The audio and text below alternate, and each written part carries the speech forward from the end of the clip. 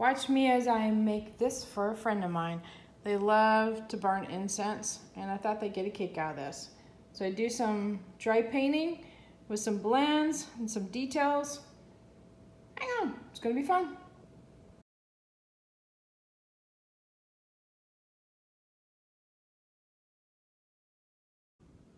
Hey everyone, I got this cool new mold. This is from Resin Queen, but it's an incense burner and I love it. I love the detail in it. I thought this would be a really fun one to have already painted up and ready for my leftover resin. And give you an idea in scale, it's a pretty good sized mold. But I do enough resin pours and all that I need to plan out for using excess resin. So this puppy will probably get filled up pretty fast.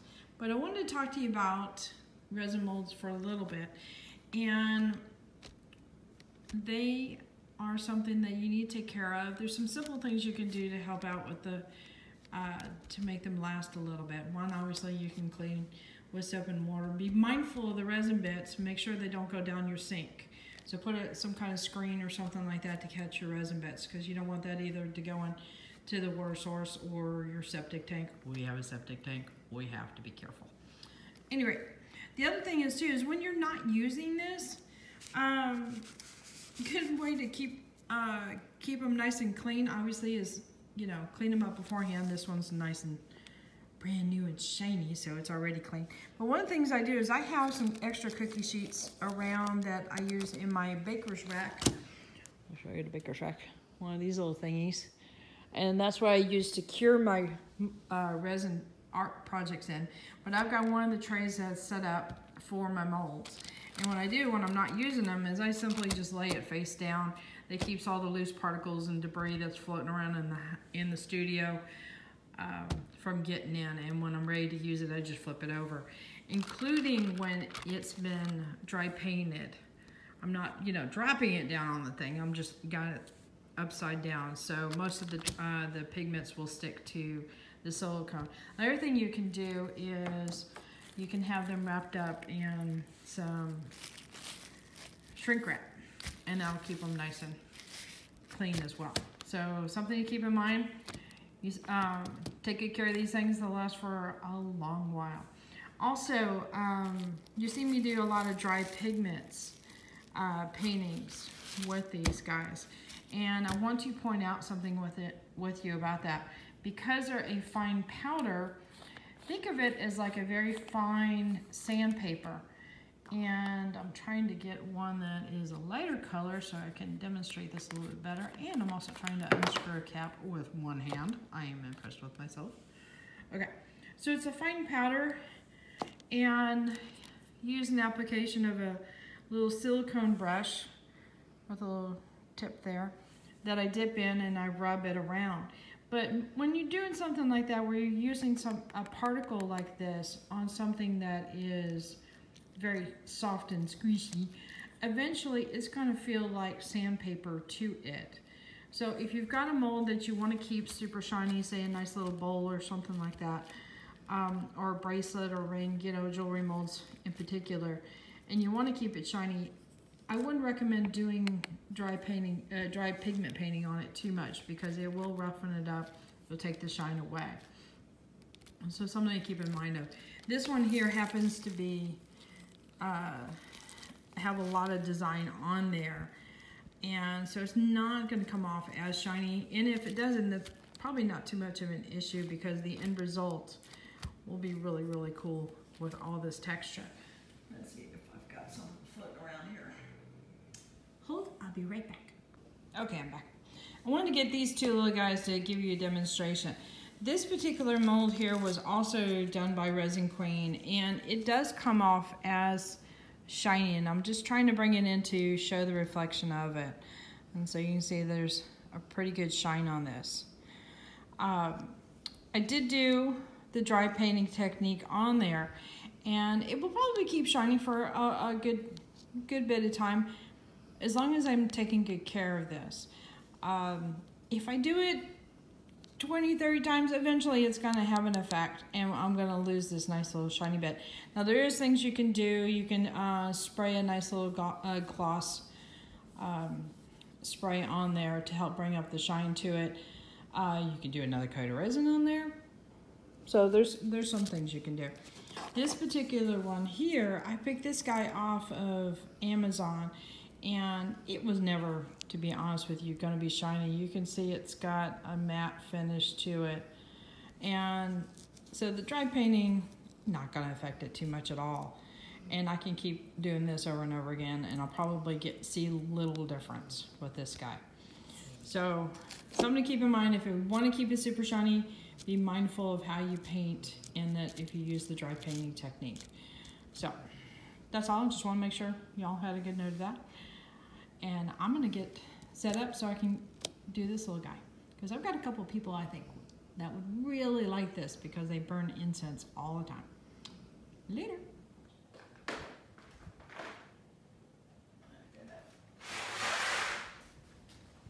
Hey. Hey, you got the camera pointing at me. I do. All right, so I'm gonna try and talk through my process that I'm gonna do here. So if you see this particular mold, it's got a lot of nice raised details in it. It's also got some definitely divisioned out fingers and that little diamond bit in the middle. So what I thought we would do, or I would do, is, okay, so this area in here has definitely got a scalloped flower in there. So I thought I would use this, it's a cinnamon spice color, which is kind of a bronzy glitter to go in there. And then I've got a dark, like a deep purple that I'm gonna be using on the raised parts. Like, see this little swirl here? So I'm gonna paint those first throughout the entire piece. So that's gonna be the thing that connects the whole bit together, is this deep purple. And then I'm gonna use that cinnamon or bronzy color, let's just say bronze for now, in the flower, and then have a little bit of fade out with the deep purple. Paint the inside eye. Oh, I didn't think about that part. Maybe I'll paint that the same bronzy color as well. So there's that part in the middle. We got the deep purple here. And then I've got a variety of colors here that kind of have a nice little rainbow type blend. But yet I'm not worried about the rainbow so much. So what I'm gonna do here is, like, see this first finger here, have this be the yellow and the orange and the pink. I've got a blue and then a green. And then there's this diamond color here that I would paint with the purple right here. So the colors I'm using are all from Resin. It's a nice fine pigment powder, and it has a little bit of a luster shimmer to them. I really, really, really like these guys. As you can see, those bottles have been well used. There's a couple of them I haven't used too much of, like these two. Okay, I'm kind of guilty on that. But I believe these two outer edge ones, this is my second. These are my second bottles on those guys. So anyway, that's the plan. Now I gotta get to it. Isn't that fun? So again, I'm using my little silicone brushes. Let me try that again. Brushes. There, got the word out. I picked them up from an art supply eons ago. But these came in a kit of, like, I believe like 5 different shapes. These 2 shapes seem to be the ones I go to the most. And I simply just dip it into the bottle with a fine mica powder in it, and it collects enough on the outside of the brush. Then I can use it at that point to apply by just simply brushing onto the mold. So I'll try and show you this with the dark powder, but simply just go in and you see how it looks like right now. So I'm gonna dip it in, chink, and dip it out, and you see how it picks up just enough. And then I have a, no, I don't have one. Excuse me, I need to get one. That would be a paper towel to rub it on occasionally to get rid of excess. For example, when shifting colors, say like I'm going from a yellow to the purple, I definitely don't want to mix that color in the bottle. I'm not too worried about the blue going into the green, for example, but definitely wouldn't want a white going in, or a pink going into a white or vice versa. So, all right, I don't know why I dipped the cone one because that's not the one I'm gonna use. Okay, so I'm using my chisel one, just dipped it in, so you can see it's got a little bit of a chunk of powder on there. And I'm gonna tap that guy just to get rid of that chunk. But what I'm gonna do is basically brushing it over horizontally, and it's gonna pick up on these raised edges. Let's see if I can get it closer.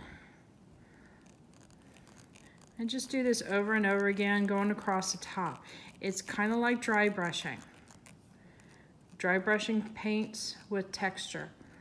Okay, now this is a challenge because I really zoom in and I'm trying to keep it in camera, but it will go off every so often. I apologize ahead of time. I'm trying to keep it. See how it's like you got this dark zone already? It doesn't take a whole lot with dry brushing to pick up textures in things like this.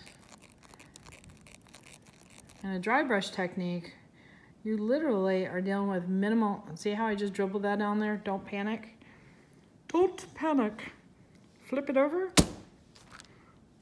and drop it on your table a couple times. It will come out for the most part. You are going to get splatter bits on there. If it needs to be accurate, don't use this technique. However, you can get a lot of really super cool blending that you can't get with a lot of techniques. So it has its perks and it has its pros and cons, basically.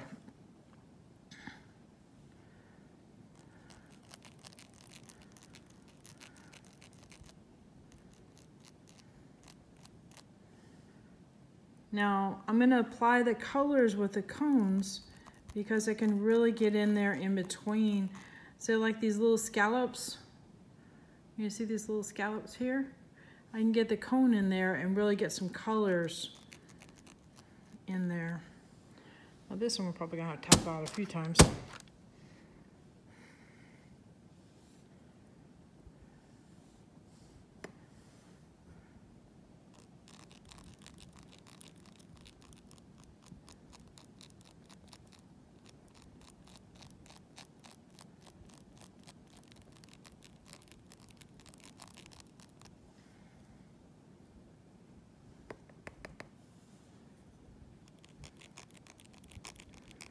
I'm just going to go all over this and picking it up on this raised pattern. And by doing this particular color all over, it kind of connects the whole piece together design-wise. Me as far as the coloring scheme.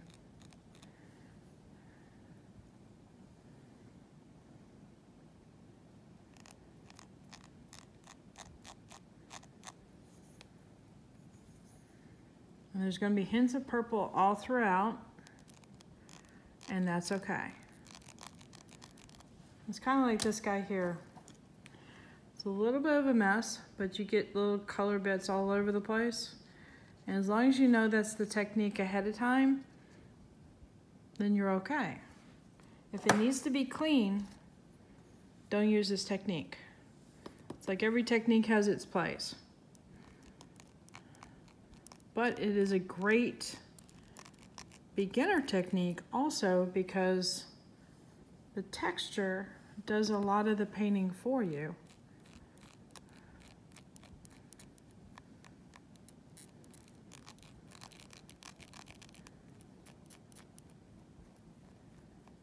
Now, if you wanted to go in very carefully after you've rubbed this and paint each one with trying to be precise, that might work out really well too.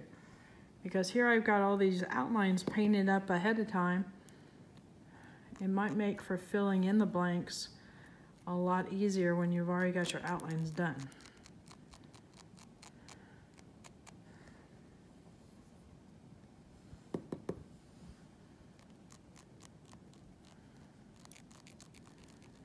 So the plan here is to do the raised edges first. And then I'll go in and work on that flower that is the center point where the incense would stay.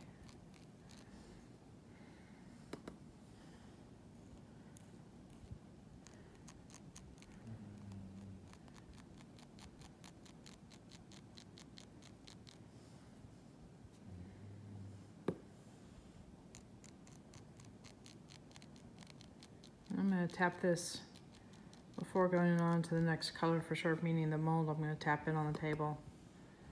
Get rid of this excess purple. And I might go up on those edges, get some of the purple on the edges too.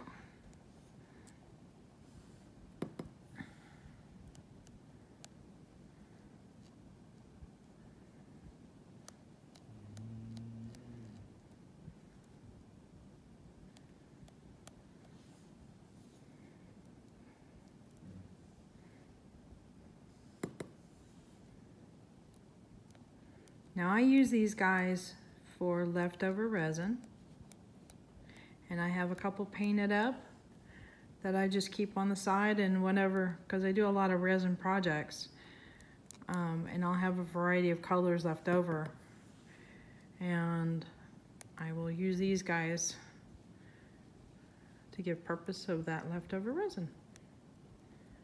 Eventually they get filled up, and then I got a project done.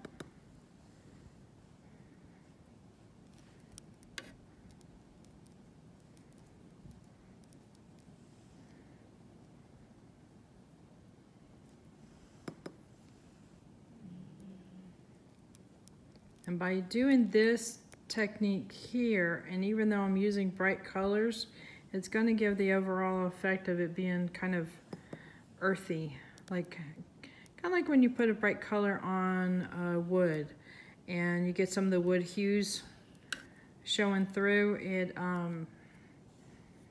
gives more of an earthier undertone to your piece. So the purple will do the same thing with the bright colors that I'm using. Okay.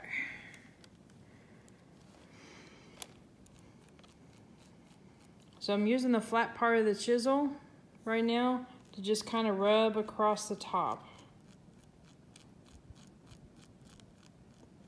That's definitely going to pick up the design on the top part here. Let's see. Here I am concentrating again, and I can't talk and art at the same time. I'm trying.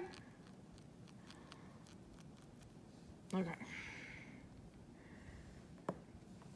So inside the petals here, I'm going to work with colors called Cinnamon Spice. But I want around the eye here. I know I'm going opposite of what an eye would be. This would be the iris of the eye. I don't know. I just feel like doing it. But I'm going to do the deep purple in here.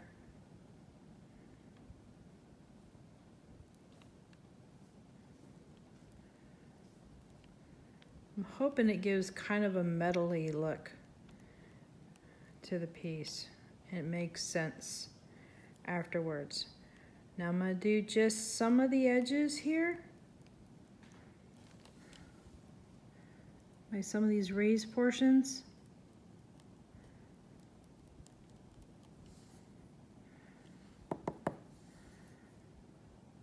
And a little tap there is me dipping it in and just tapping it on the edge of the bottle to get rid of some of the edges, or the excess. See, I'm trying to talk in art. Doesn't always work.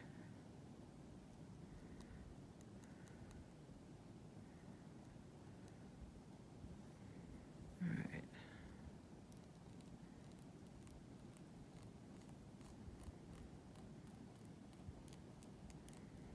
As you're watching this, you're probably like, "Oh, she missed a spot, and she can't tell me over the video." Okay.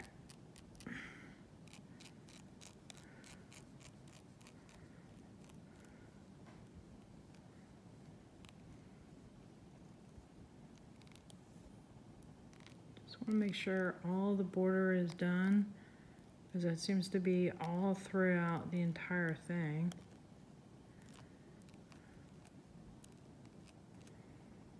All right.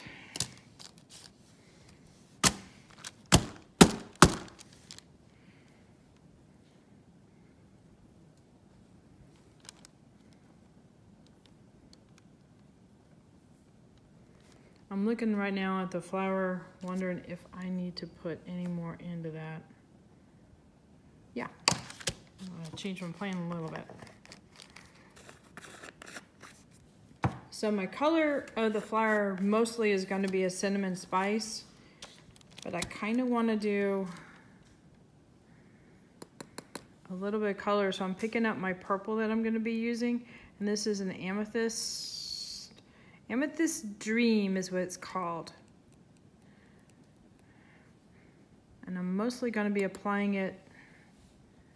I hope I didn't do just that part of it off camera. I'm sorry if I did. Like portion of the petal. But I'm kind of going in a brush stroke where I'm kind of going on top of it myself.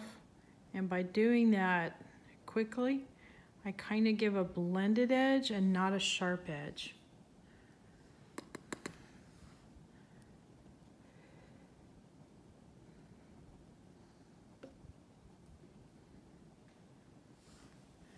This is one of those things that if I did it one pass, it'd put a nice light coat on there. But if I do a second pass, I might get crevices that I didn't get before. So get, in other words, apply more color. So that's what I'm doing, a second pass.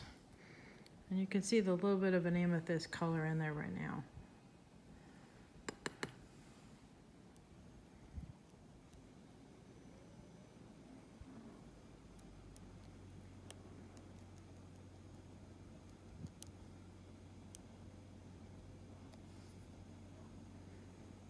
Try and work this in on the cracks here.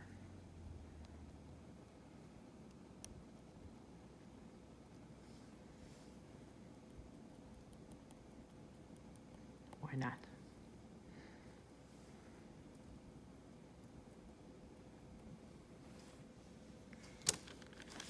All right.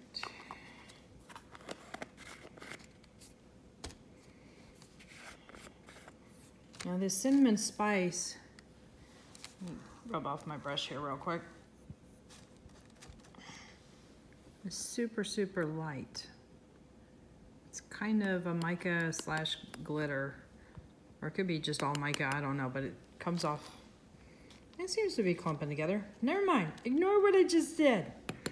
It's holding on the brush really well, look at that. So I'm gonna go into these petals and just start brushing it up. And even though it's showing on the edge there, I put that other color first. So that's gonna be the first color you see when the resin comes out of the mold.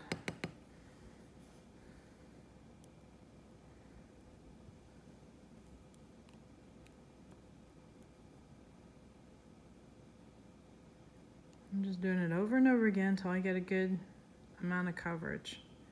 And because I've already got that blend in place, that was also going to be the first color you see too.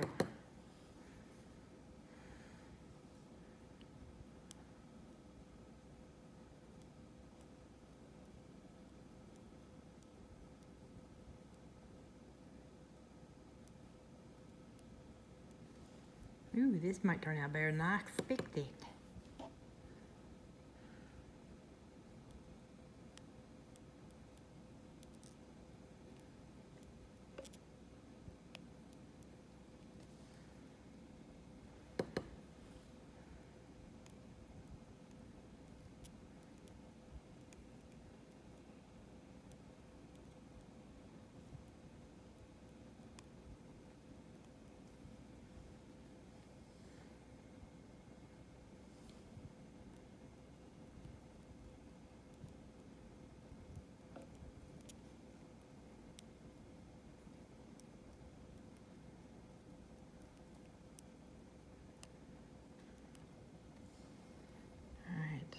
I'm not talking a whole lot here, sorry. Concentrating, trying to get this flower petal just so. Again, not too worried about it if it gets up on the edge because I painted the other color first. So it's like first in line.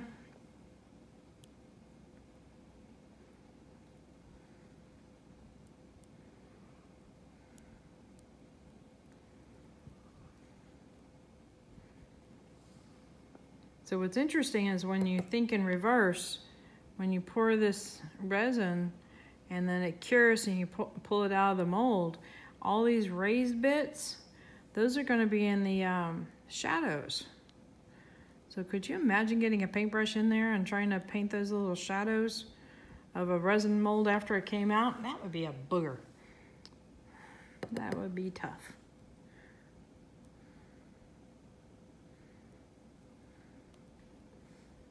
Oh, I'm excited about this. All right, let's get this in this eye here.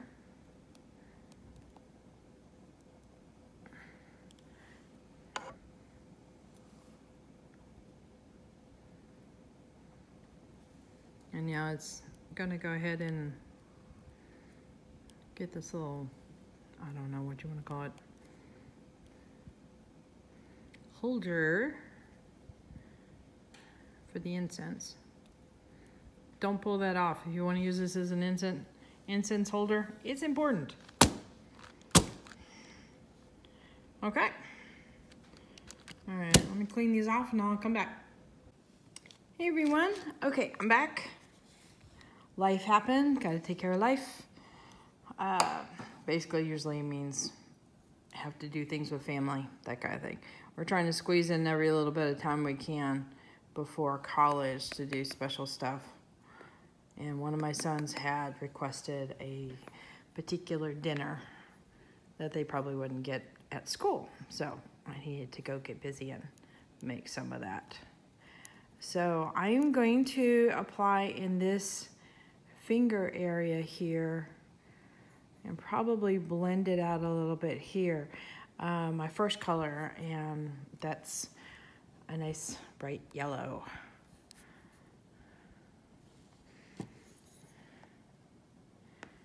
So I know I have the dark purple in here. So for me, it's just a matter of tapping it in and eventually it will get down to the surface and collect where the dark purple is not. That probably helps me putting a little bit more in there, like that. It's a very pretty bright color. This is a great way to use some of your pigments. Say like if you have issues like me and have to have all the colors and you've got a lot of powders floating around and you're like, oh, I need to use all these colors. You know, you spent all this nice money on them. This is a good way for you to use and play with your colors a little bit.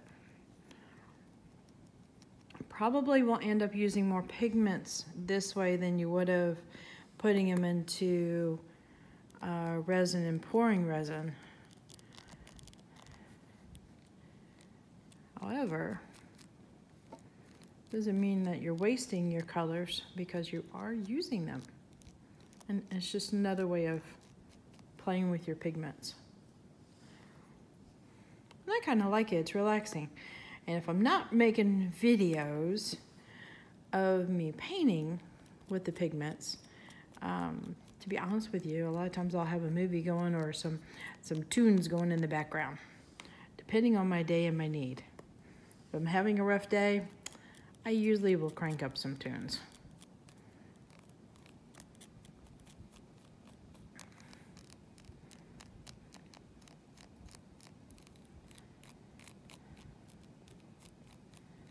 Definitely not shy about the music. It helps.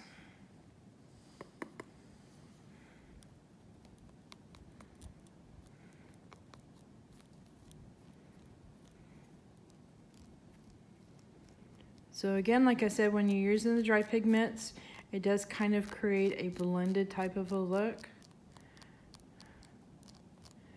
So if you need it to be accurate, This is probably not the technique, but if you'd like colors that are blended, things that work well together, this might do really well.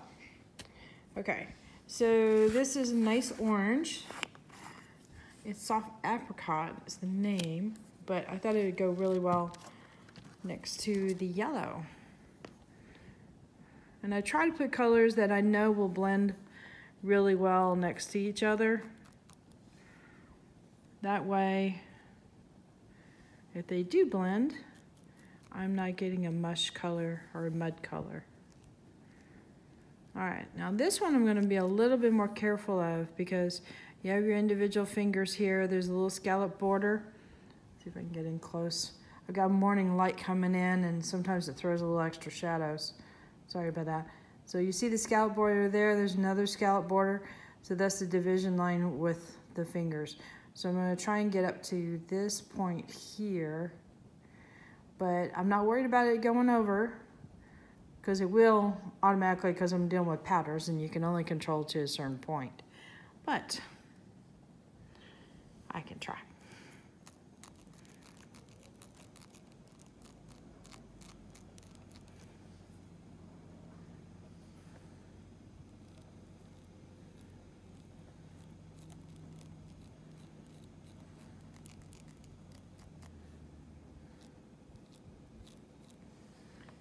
So colors are an interesting thing. Some people either have an easy time working with colors and some people have a really hard time picking out colors.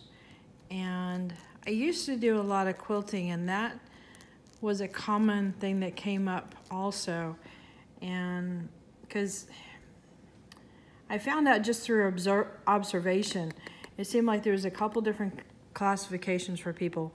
One of them, when it had to do with like colors and patterns, either they were a person that could or like to, okay, here again, I'm trying to art and talk. Hang on, let me just focus on this one border, take care of my needs here, and then I'll continue this story.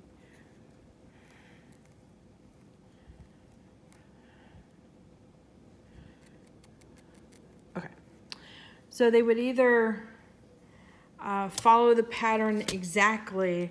Let's say you had a pattern that required white, pink, and black, and that's the only way they could see the pattern in their head. They had a hard time visualizing any other color option. And then there was the other individuals who saw a pattern and said, "Ooh, I don't want to do pink there. Let's do like a bright blue instead. I like turquoise much better," and would grab the turquoise and have no problem altering or adjusting the pattern as they saw fit. All right, so I'm changing out. Here's my next color. I'm doing a nice magenta. Again, that morning light, there we go. So I'm gonna work in this zone. So I've got a couple boundaries to keep in mind with. Of course, I got my brush loaded up here. Let me see if I can tap off some of the big stuff. Okay, so I've got this boundary here that I want to stay within. And then, hang on, I felt like my brush was a little loose. So this boundary here with the next finger, and then this little diamond shape right here with the eye. So, just a few things to watch out for. And I'm also gonna try and see if I can keep this boundary. If it becomes too much of an issue, sometimes it helps to go ahead and, I just dipped it again and I'm trying to talk, sorry. So if it becomes too hard to keep within this area, sometimes it's just better to just go ahead and paint this with the color you're thinking of. And so that way all the spaces are contained with the color, and then pick up the pink and continue with the pink zone. So you have to figure out with your design what you can do and what you can't do. And sometimes you don't even know until you get started. So I think I can pull this off. And some of the ways you can do this is simply by changing the way you apply it. Instead of rubbing, maybe I dab. So I'm gonna tap off some of the excess up here, but then take the edge of the brush, I just turn it just a little bit, and start dabbing over here. And that's my way of controlling what goes over here. And now I can brush over here. Because when you do brush, you have the chances of little flyaways, like this little guy and this little guy over here.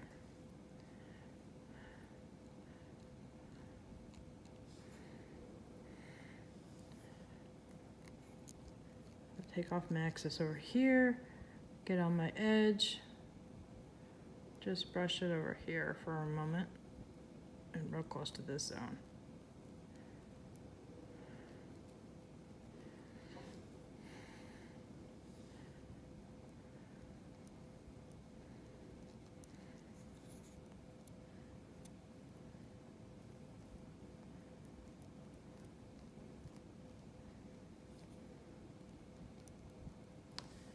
Let me try and angle my camera just a little bit. Maybe I can knock off some of those shadows.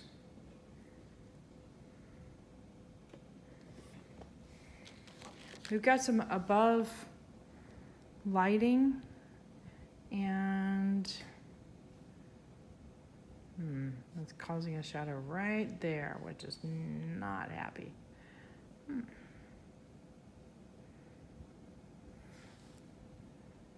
See what we can do here.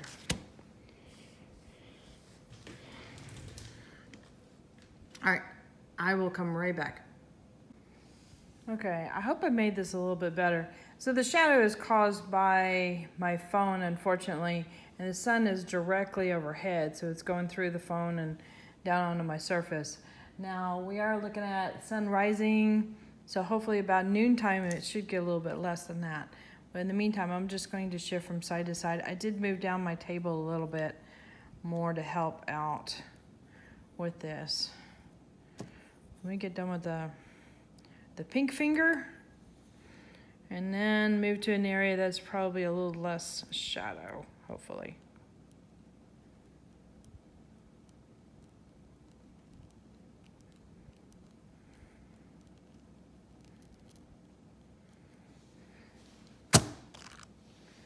Get rid of some excess powders. I'll wipe off my brush over here. Get rid of some of the excess pink.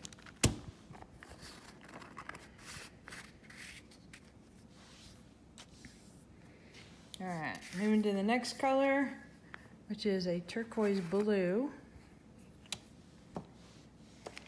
which looks amazing in resin, I have to confess.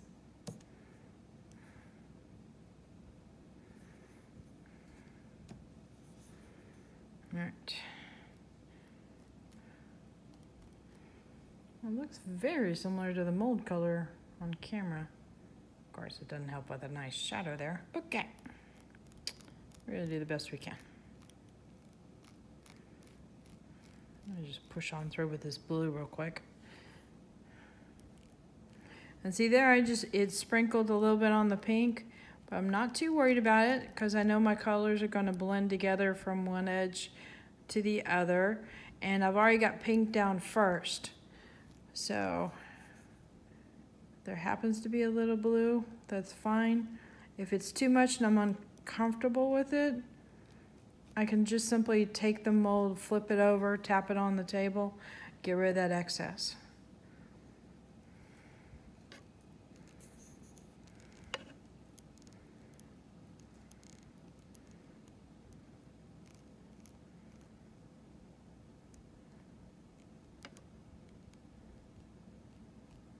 So like there it did clump over. I don't want that to get on that zone too much until I can get some of the next color in.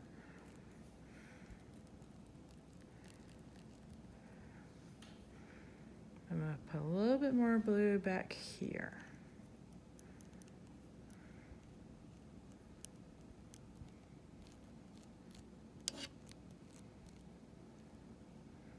Sorry, that was my paintbrush hitting the camera.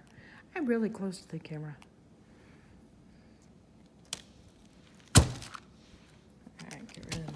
powder. All right, on to my green. I haven't used this particular green much. And I'm thinking I should have.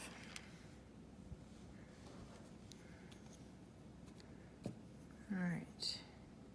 Actually, you know what? I'm changing my mind real quick.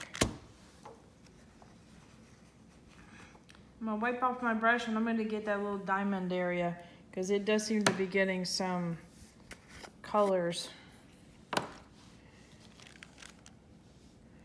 from the pink. And I want to get some purple in there as soon as I can. This is the purple that I'm going to use.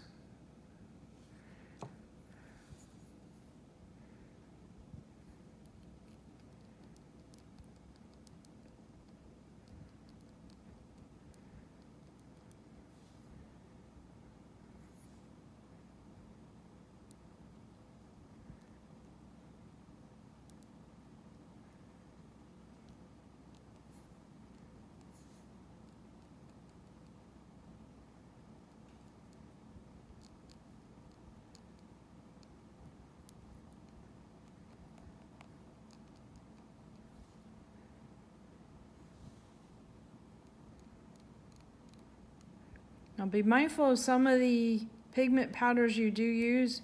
They've been coming out with some that are just amazing, but they're very, some of them are really loose, like have a very airy kind of a, I guess, texture. It's like a super fine, almost a glitter powder. So it's like you open the cap up and you can see it just floating into space. I would not recommend too much doing a lot of pigment, well, just a lot of the rubbing in like you see me doing right now. With those kind of powders, you'll know when you open it up and it's really super light and floaty, because you don't want to, you know, start breathing that stuff in. The way I'm using this, there's not a lot of floating in the air because I'm kind of tapping it down into a surface. I'm dipping it in the brush, applying it here. So there's not a lot of floating around. Plus I've also got a well ventilated area anyway, and that helps with that too. Oh, that's nice and purple there. So I am covered, I think. All right, on to my green for this zone.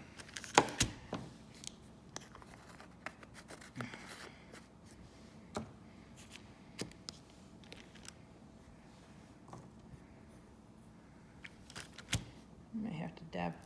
Here's a little clever hint. Okay, so these particular brushes are getting loose right in here, and I can feel it kind of twist. So what I'll probably end up doing is wiggling this out, and you can dab a couple drops of like a wood glue or something like that just on the stem of your brush. Put it back in the metal and then give it a slight rotation so that way it coats all the way around. Wipe off your excess, put it away for like a day, and let that set up nice and good. But don't use like just a basic Elmer's glue.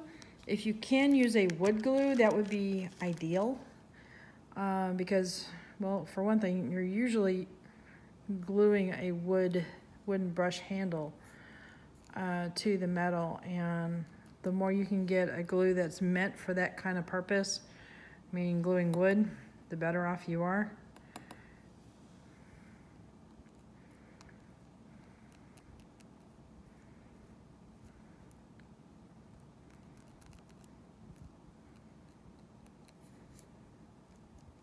That way you can salvage any art supplies that you have that there's nothing really wrong with it. Maybe they just didn't glue that handle on that particular one very well.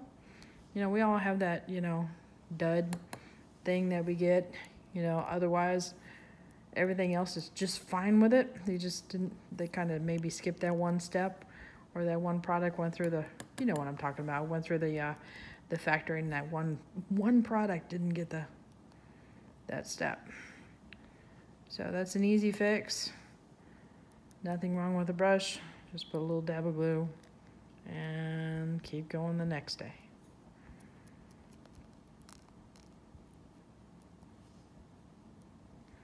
All right. Now this color is almost hard to see because it is so similar to my mold color. It's like, all right, where did I actually paint it on? Where didn't I paint it on?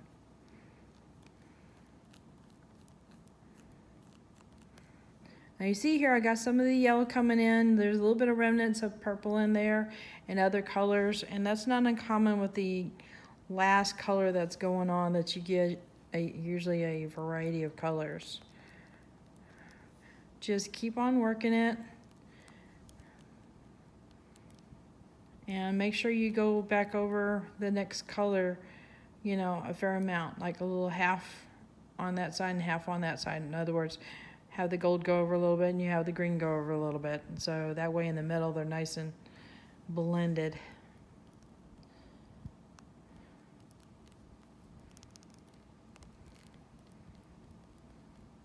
I'm really kind of pushing this in here to make sure that I've got the green in here. Because I can't see with the darn. It's too close to the mold color. This is a pretty color though. Not sure why I haven't used it. Gravitate towards those purples. And the brights. That's my weak point. Okay. So that's where we're at. So it does come off as not a complete yellow finger, but the yellow kind of blends into the orange and the pink and the blue and the green and then the purple there. And then you got some blending going on in the flower. So let me get rid of the excess and then put this guy to the side and get him ready to be filled up with some extra resin. So I will do an update on this video when I pull this guy out of the mold. Later. So this guy is nice and cured and ready to come out. As you can see, a lot of leftover resin in here.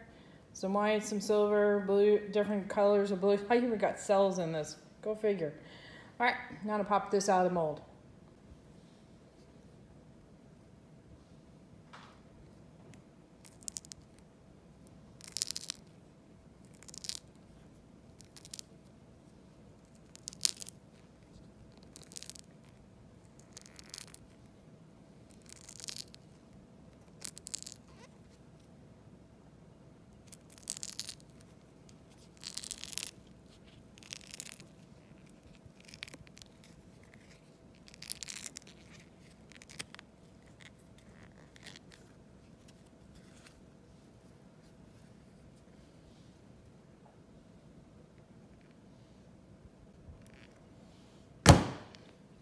Okay.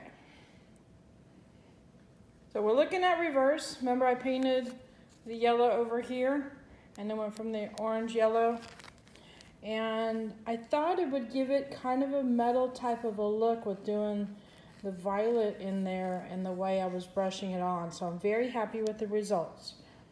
If you want pure color, don't introduce a darker color in there and just use only that color.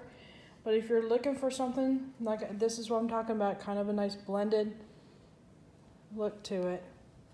Super happy with that. Super happy. So yay. Just a side note, this is what the mold looks like. So it pretty much picked up a majority of the pigments and it's now in the resin. So very cool.